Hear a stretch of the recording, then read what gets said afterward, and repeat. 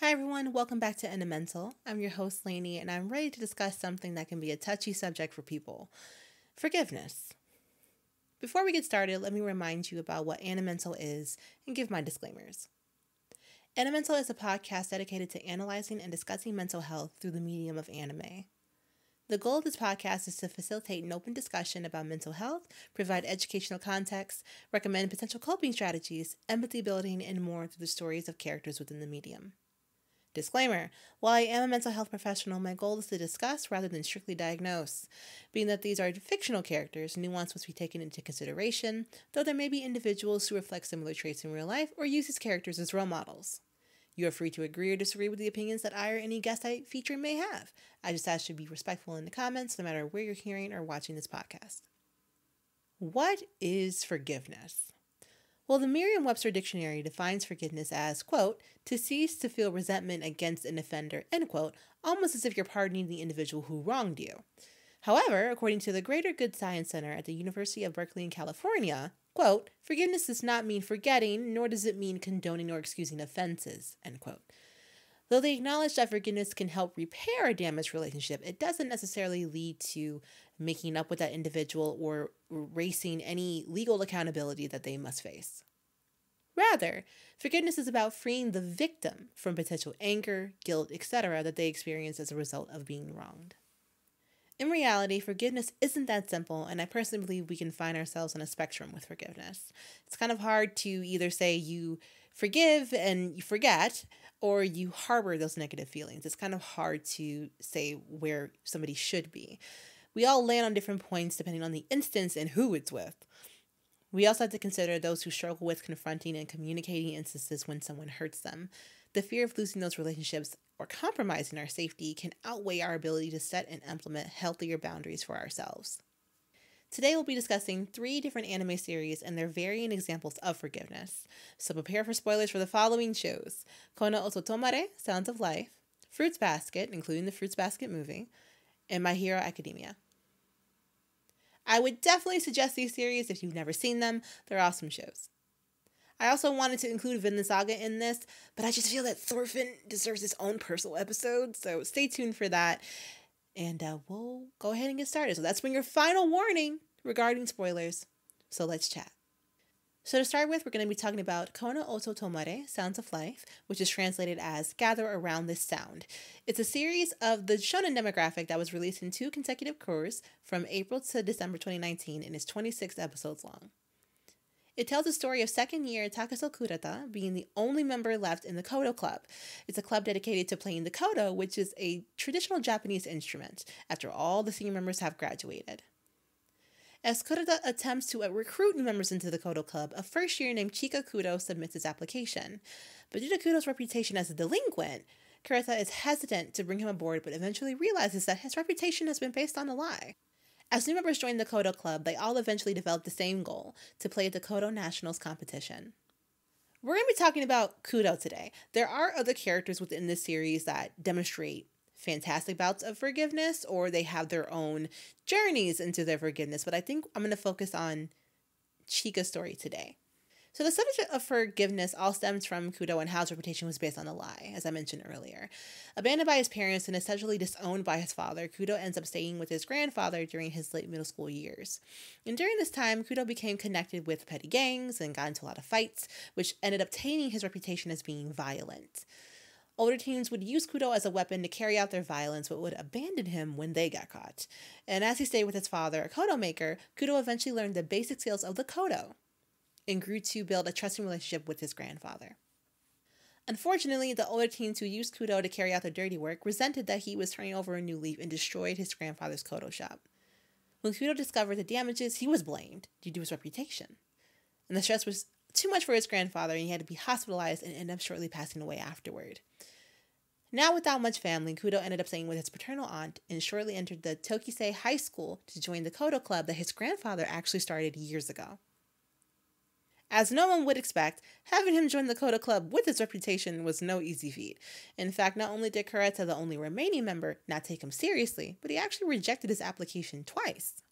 It wasn't until Kudo's childhood friend, Tetsuki Takaoka, explained the truth and resulted in Kurata considering Kudo's application. However, Just like last time, the bullies who were thwarted by Kudo when trying to bully Kurata had other plans. The bullies actually attacked Kurata in the Kodo Club and set up Kudo to take the fall, despite him being the one who found him unconscious and injured in the room. This resulted in a discussion about Kudo's immediate expulsion from the school that same day. Once awake in the nurse's office, Kurata was able to defend Kudo and claim him as a new member of the Kodo Club and prevent his expulsion. And Kudo was able then to relate to the principal that he wants to join the Kodo Club because his grandfather started and he wanted to protect the things that he has left, especially since he was unable to prevent his grandfather's shop from being destroyed. So how does Kudo approach forgiveness? Well, throughout this series, Kudo never explicitly states that he forgives anyone. He actually just works to prove others wrong. However, there are moments, like the one mentioned prior, where he greatly appreciates when people stand up for him and acknowledge him for who he truly is, not his prior reputation. Despite being your usual hot-headed character who yells easily, Kudo is a great example of someone who works to forgive themselves in order to move forward. Life can be difficult for all of us to experience the alone process. And as a result, you'll find that there are individuals who would rather focus on bettering themselves and showing that they've changed rather than begging those around them for forgiveness. I would also argue that this could stem from a trauma response for Kudo, since he probably never felt heard prior to living with his grandfather. His time living with his grandfather forced him to accept his mistakes and work towards a future where he could be a different person. And for some, this could be better than just doing the exhausting work of processing every single mistake, since it would just cause them more pain in the long run. I think Kudo's approach is pretty typical of people who don't want to dwell on too many things. They don't want to just harbor all the mistakes that they made. Yes, I did this wrong, I did this wrong. And for some people, analyzing your fuck-ups in a way is more exhausting than just doing the work to be different and do things differently. So I would consider, while Kudo pretty much, aside from like petty like violence, is pretty a well-behaved kid. He's pretty kind. It really goes through not a personality shift, but more of a realization into who he is throughout the series. And it's such a good series. I highly recommend you watch it. I cried twice. It was beautiful kind of watching him coming into his own and kind of for giving himself a shot to forgive himself and move on. Because when somebody apologizes once, when somebody tries to make amends once, it gets exhausting asking for that from people. So I wanted to use Kudo as an example, not just for those of us who have hurt other people, but for people who don't understand how people function, essentially, when it comes to, well, you apologized and it just wasn't good enough. Sometimes things happen and an apology just isn't enough. And instead of torturing that person with every single bad thing they've ever done, we need to learn how to let that go. And I'll talk more about how harboring onto that doesn't really benefit you through the example of somebody else that we'll be talking about when we talk about My Hero Academia. But for now, in terms of if you are a person that has done bad things, quote unquote bad things, or has harmed other people or has made mistakes, obviously depending on the grievance of which you've done. But if it's like in Kudo's case, if it was immaturity, if it was just where your mental health was at that moment, we're human, we're going to mess up. But what matters is that not only do you say that you're sorry if you're going to apologize, but you actually have to follow through. And you have to kind of accept the fact that as you follow through, there are always going to be people that hold you to who you were. You can't do anything about that. You have to learn how to let that go so that you can be the best person that you can be and learn from those mistakes. The next series we'll be talking about is Fruits Basket. Fruits Basket is a shoujo series created by Natsuki Takaya that initially aired from July to December 2001 before getting a new anime adaptation from 2019 to 2021 that was more accurate to the manga series. And for this discussion, we'll be focusing on the newer anime adaptation, which ran for 3 seasons and has 63 episodes. You heard me correctly, 63.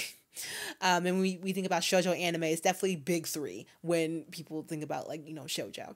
Well, the story focuses on Toru Handa, and she's a newly orphaned high school student who was sent to live with her grandfather after her mom's passing. However, due to her renovations needing to be made on the house, and her dad's side of the family not really being the kindest, she ended up living in a tent and supporting herself.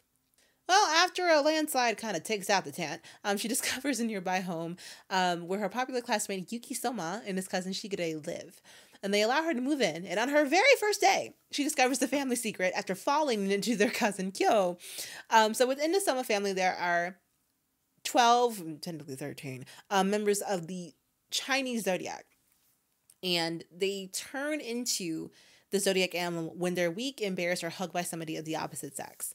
And Toru just kind of like fell on Kyo, and he turns to a cat. And it's just like, what the hell's going on here in this day? So I know what you're probably thinking. Oh, are we going to be talking about Kyo? Because Kyo has hella trauma and hella baggage from living in that family, being treated abhorrently. But we are not talking about Kyo. We're talking about Toru. And let me tell you why. Toru is such a sunshine bear and so polite and positive and just wants the best for people. That also kind of gets her in really messed up situations. And let me explain. So throughout the series, she does a lot of helping other people. She does a lot of bringing other people out of their shell, having them accept who they are, having them process and go through all of their things. But she doesn't really take that time for herself. And in fact, will kind of allow people to do shitty things to her.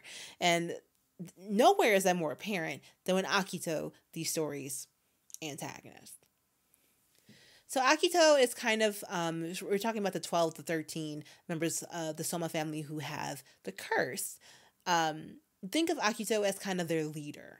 And Akito, basically, whenever, they say jump, the zodiac members say how high.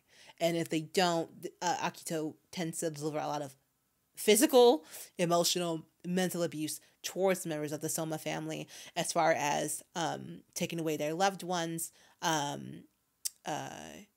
ruining family ties. It's just very tragic, kind of how Akito has kind of managed to run rampant and do this damage, if you will.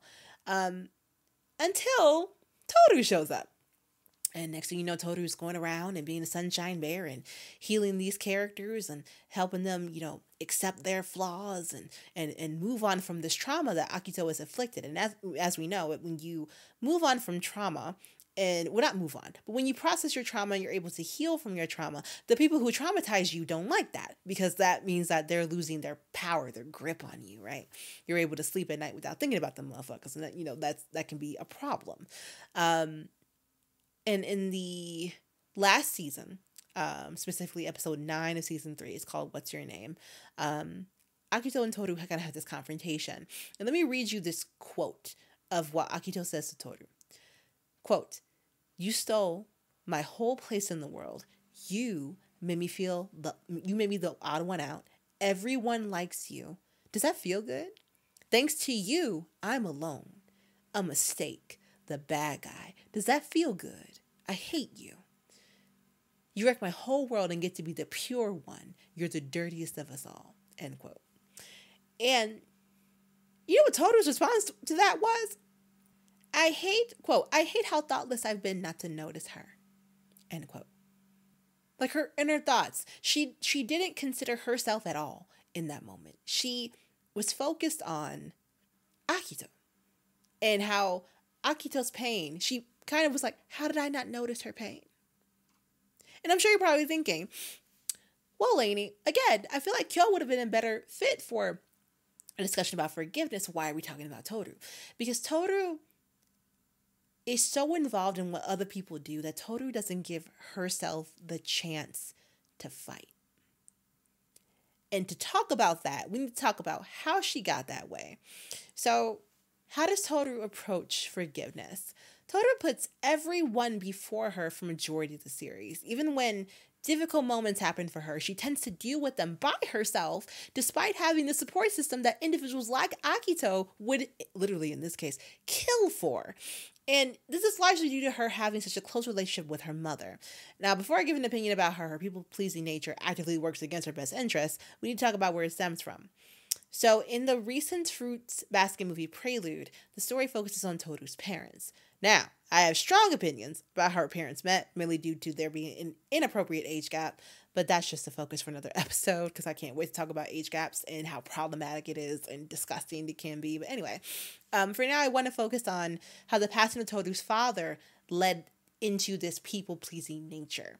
So Toru was only 3 years old when her father passed unexpectedly in his sleep while on a work trip at the age of 28, leaving her 20-year-old mother to navigate and function the world on her own with no help from either her or her husband's family.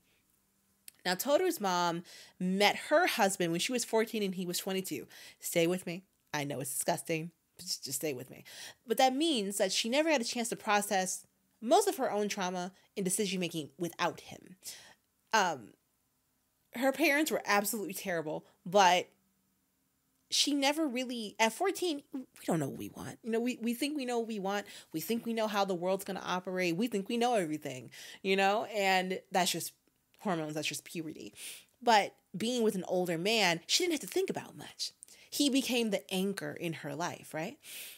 Even when she got pregnant with Toru, she immediately doubted her capacity to be a decent parent based on her previous decisions like joining the gang, her relationship with her parents. She was very much like, I'm bringing a person into the world and I'm shit. I am a shit human being. Can I do this? Right? And she had been able to distract herself with this relationship with this older man, but always subconsciously dependent on him to lead her to appropriate decisions to make for herself. And losing her husband led her to be dumbfounded in how she was supposed to navigate this world with a 3-year-old. And I know that grief and loss affects different people, but when I tell you, she tuned out mentally with responsibilities, with what she was supposed to do. Her world revolved around her husband. And I can attribute this a lot to, again, she's 20 years old. Again, she had Toru when she was 17? And so it's when you have such a codependent kind of relationship, right? And you don't know what it's like to be without that person, it feels like your whole world's crashing down. She was leaving Toru home alone. Okay, she was leaving Toru home alone at 3 and just completely blanking out. And a little content warning for self-harm and suicide ideation, but she almost took herself out. And what snapped her out of it weeks after her husband passes is another mother and her daughter talking to each other along the beach. And she's like, oh shit, Toru, fuck, Toru. And she runs home, and Toru masters this face and this smile that is just full of just pure positive energy. And she says the same thing that her father says usually when, he comes home and things like that. And because she takes up this face where she has to make everybody else around her feel good and feel supported, she ends up lacking in the long run. And for her to have mastered that at 3 years old and for it to manifest itself in her high school years is sad. And now, majority of the folks around her have extremely amazing intentions, and she's lucky for that. She's extremely lucky for that. If she didn't have a good support system, that could bite her in the ass. Because trying to please other people without addressing how that affects you just does nothing but damage you in the long run. And how this affects her ability to forgive is that she doesn't think about how it affects her. She thinks about, how did I not notice your pain? But completely ignores her own. Could you imagine if somebody tells you, you took this from me, complete projection. You did this to me. You did. And you, for a second, don't even think about how that affects you. Even though we know it's projection, and you know that they're only saying how they feel about themselves and projecting it onto you. We know that. But it still doesn't make it hurt any less when you hear it. And the fact that she didn't at any point kind of go, don't talk to me like that. She didn't set boundaries, and she just thought about okay, well, if I just go along with this, then everything will be fine. If I just see her for who she is, then everything should be fine. Because then I'm acknowledging her pain. And she forgets about herself. And you can't get so caught up in this. It's different from Kudo, where he understands that, well, people are going to feel however they want to feel. I'm going to do my best and do what I got to do anyway, and kind of do this kind of self-forgiveness. Toru just thinks way too much about other people. And I feel like people like Toru will accept apologies on paper without any meaning behind them, just to make things fine. Just to not rock the boat, not be the ripple in the ocean. But that hurts you. You are allowed to set boundaries and set guidelines into how people speak to you. You're allowed to say, I don't like the way you speak to me, and I frankly don't want that in my life, right? If you're in a safe space and you don't depend on these people financially and things like that, and you have the capability to say those things, do so. Even if it's just a nonverbal distancing, you have a right to do that. And I just worry about, in Toru's case, when does she learn? She's so kind, so everybody protects her, but when does she protect herself? When does she say that's enough? Does she know her limits? Can she defend herself without those supports in place? That becomes the bigger issue in the long run.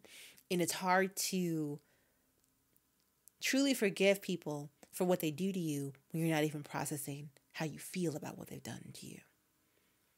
So in the same vein that Kudo doesn't really look for people to accept his apology, he just, and accept his, turn over his new leaf, he kind of just shows it.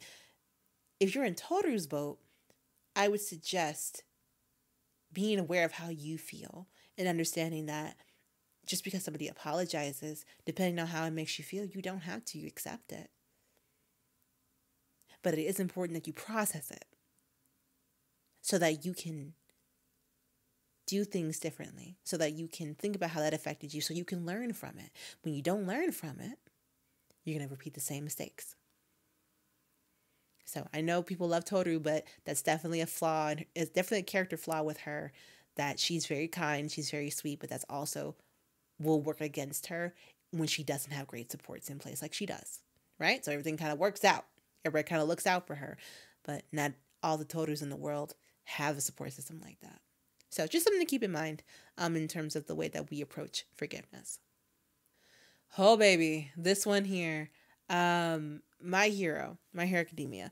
My Hero Academia is about, is shonen, and it has hella seasons. It's, I think it's on it's going on season 7 soon. So just watch it. It's on Crunchyroll. It's got so many episodes. Koya Horikoshi made it, but it's about a young boy named Izuku Midoriya, and he is born in a world where there are quirks, like different powers that people have, and he doesn't have one. TLDR, his number one hero, the number one hero in Japan, and his number one hero in his heart, All Might, gives him the opportunity to gain a power and gain his quirk, and he's able to get into this high school. He makes friends, etc., etc. We're talking about Deku, though, in the capacity of his relationship with his childhood friend Bakugo, and we're also going to be talking about Endeavor and Dabi. So let's start with Deku and Bakugo first, because baby, oh my gosh. So I mentioned earlier that Izuku was born with no quirk, which was a very traumatizing thing for him to accept and kind of deal with. His mother even apologized for him not having one, because she thought it was her fault.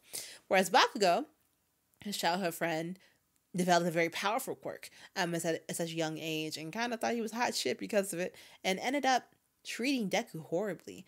And Deku is Izuku, so I'm gonna use Deku to refer to Izuku Midoriya, and Bakugo is just Bakugo. So I'm talking about two different people here. I just want to make that clear. And throughout it all, Deku never got upset with Bakugo. Bakugo threatened to like harm him if he went to the same high school as him because he wanted to be the only person from their middle school that got into UA high school. He torched his notebooks that he used to write down all the information about heroes that he admired and threw them into like ponds. He was just very mean, very cruel to him. And it's not until seasons later, in the most recent season, where Bakugo admits to Deku that it was essentially, he knew that he, even without a quirk, that Deku was just a better person than him.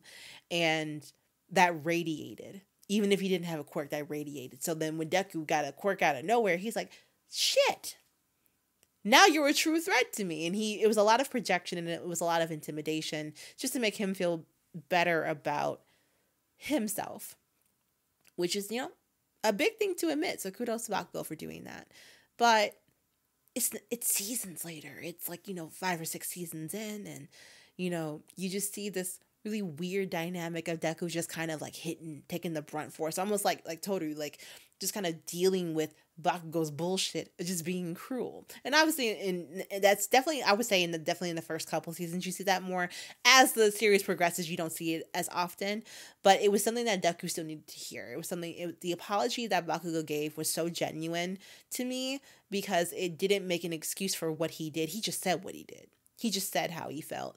And when I think about a true apology, right? When I think about a true apology where somebody can go, damn, like, I forgive you, bro. I think about Bakugo.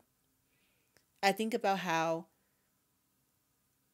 the appropriate thing was talking about listing what he had done, why he did it, and how he doesn't want to do that again. And when I think about appropriate apologies, right? Anybody can say, oh, I'm sorry. But there's a difference when the apology comes with a level of accountability. And I wanted to mention Deku and Bakugo because the level of accountability matters.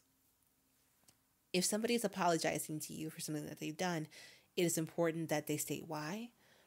More importantly, what they did, why they did it, and what they're going to do so that it doesn't happen again. And I think for forgiveness to be on the table, I think it's well within the victim's right to kind of say, if you do this again, I can't be with you. I can't be friends with you. You will be out of my life. Like, there has to be like a stipulation for the limit that somebody's willing to tolerate. You can't, if you never tell somebody that every time they hit you, it hurts, they're never going to know. Even if they have an idea. It matters when you say something. And Deku never really said anything. At least that's in my knowledge from what I'm remembering and watching the series. There may have been minor times when he did whatever, but he didn't like sit him down and go like, hey bro, like why are you being a dick to me? Like why are you treating me this way? I don't like it when you do this. He just always met him with love. There was a couple times when they did duke it out, but they never really talked it out. He never really confronted him about why you feel this way about me. So to see Bakugo kind of have that big moment and put his pride to the side and make those apologies, I thought was a really beautiful moment, and I highly recommend as you watch the series, kind of notice Bakugo's growth as a person. So shout out to Horikoshi for writing such a dope character, because I hated that motherfucker. Let me tell you, I hated him so much until that moment he apologized. So there's something to look out for. But the big one here with Endeavor and Dabi, oh, sucky now. I know I warned about spoilers before, but honey, this is something, if you are not up to date, I would highly recommend you start watching the series or reading the series. It's just such a complex story.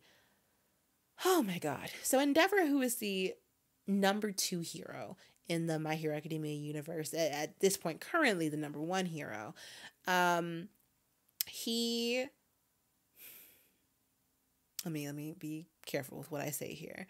Endeavor, I'm going to give you the objective facts, and I'm going to give you my opinion. Endeavor, also known as Enji Todoroki, yes, Todoroki, as in Shota Todoroki, this is his father, entered a arranged marriage, if you will, with the Homura clan, who is of the ice. They have like ice powers.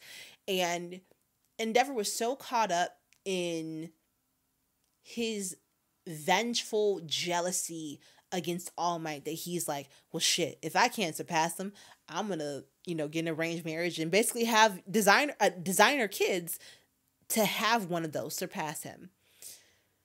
Oh boy. So his firstborn, Toya, Toya Todoroki, unfortunately was born with very sensitive skin. So like I said before, so I should also mention Endeavor's about fire. So he married an ice woman. We'll basically say that. And his goal was to create a child that could surpass All Might. So he's looking for a child that has better flames than him, ideally a child that can be half fire, half ice, ideally, without any issues.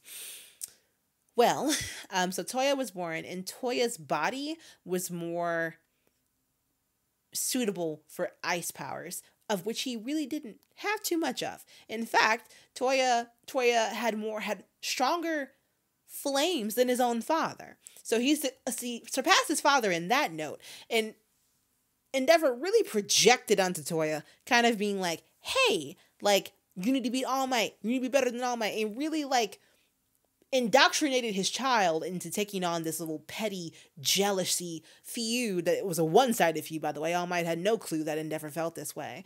To basically take the torch and make my dreams come true, which parents don't do that. Please don't put that on your children. So as a result, Toya was very much like, I'm going to be All Might. And there were 2 more kids born, but it just wasn't it. And so the doctor basically said, hey, he's going to burn himself. And so Endeavor got to the point where he said, okay, Toya, you can't train anymore because you're going to, burn yourself out and things like that, and hurt yourself. And then Shoto was born. And Shoto was the perfect designer baby. Half fire, half ice, just what Endeavor wanted. He doted on Shoto, separated Shoto from his other siblings, and there's 4 of them. So there's Toya, their sister, Natsu, and Shoto. There's 4 of them. He separated Shoto. Shoto could not play it with everybody. And Toya was even so jealous when Shoto was a newborn.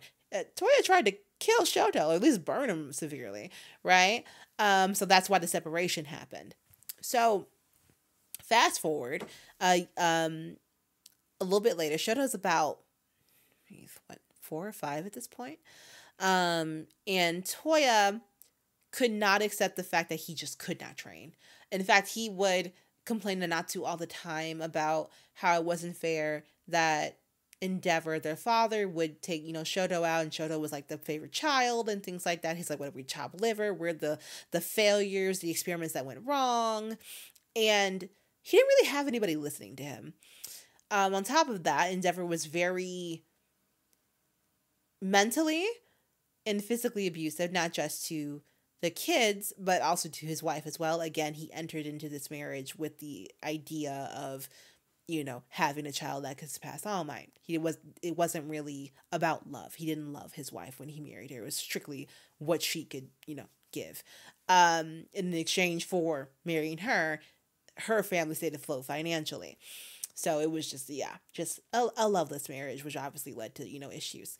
So I honestly, talking about the Todoroki family in general, there's so much we talk about for forgiveness, but I want to use Dabi as an example of what happens when it goes left. So fast forward, Toya continues to train. He tells his dad, I've been training. I want you to come to the forest so you can see it.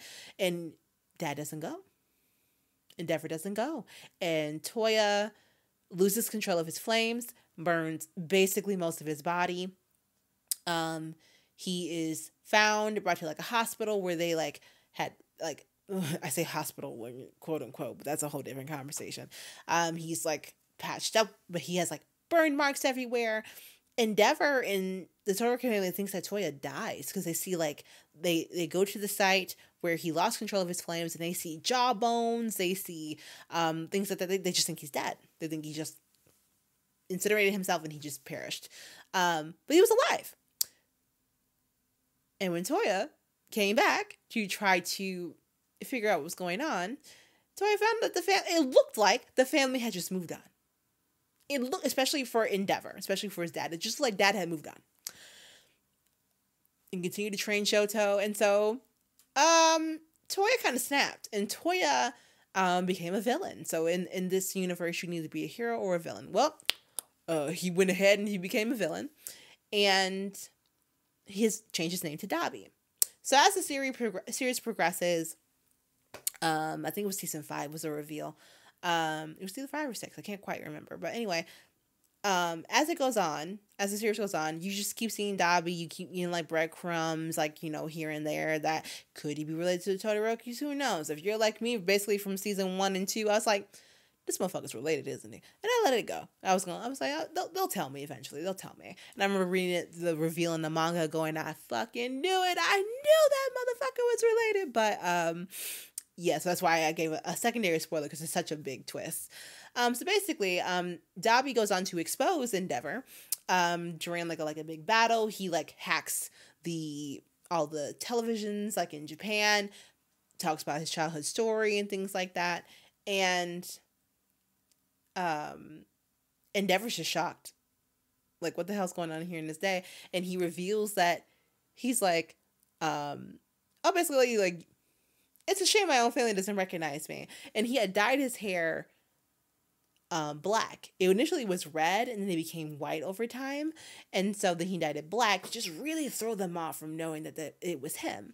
So he takes like this like solution to like take the dye out of his hair, reveals that he's in fact Toya Todoroki, and it just shocks Endeavor where he stands, shocks Shoto where he stands, to the point where Dabi goes to then assault Endeavor and like try to kill him, because Dabi's goal since that whole thing happened where they thought he died has been to kill his father. Not only kill his father, but humiliate him and expose him for the piece of shit that he is. And I wanted to talk about how forgiving, like I mentioned earlier, right? Forgiving is for the person. It's for the victim that goes through it. It's for that person to let go of what they're going through. Or you end up like this. This is how you end up. When you let the anger and the guilt and the complicated emotions, you let all of that take you over, this is what's going to happen. Maybe not to this extent, but it's definitely not good for your mental health, and it's definitely not good for your psyche. The fact that this has been Dabi's tunnel vision for majority of his life is concerning. Does he have every right to be angry? Absolutely. Does he have every right to not want anything to do with his father? Absolutely. But going out of his way to harm other people because of something else that he went through doesn't make it okay. Going out of his way to be part of the, League of Villains and things like that, and really kill innocent people, is not how you go about processing your trauma. So like in the example I gave for the first anime with Kudo could have easily just bought into the reputation, continue to ruin it, continue to be violent and harm other people, but he chose to do things differently. Dabi's an example of how you do not do those things differently, and how you continue down that path and you just become a hurt person that hurts other people. And that's why I encourage people all the time, do your best to process what made you upset and forgive so that you can move on. It doesn't mean that you condone what they've done or you forgot what they did, but you're allowing yourself you're giving yourself permission to move on from it and not carry it with you.